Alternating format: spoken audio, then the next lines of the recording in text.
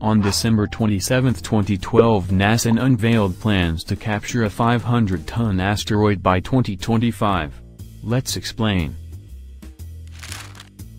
NASA plans to base astronauts on an asteroid.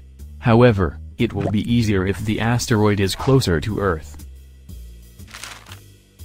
So, they have an ambitious plan to move a small asteroid to a new orbit near to Earth by the year 2025.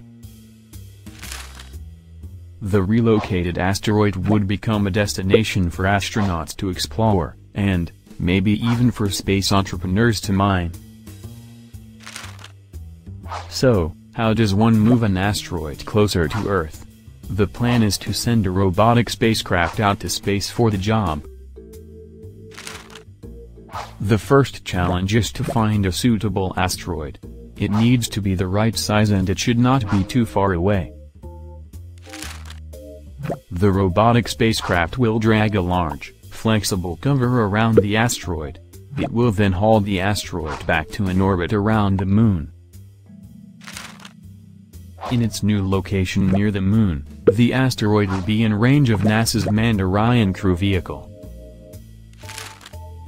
NASA's goal is to find the suitable asteroid by 2016 and to capture it in 2019. It will take a further 2 to 6 years to place the asteroid in a stable orbit around the Moon. Once in place, it can be reached by the Orion crew vehicle for study. This enormous project will be greatly beneficial.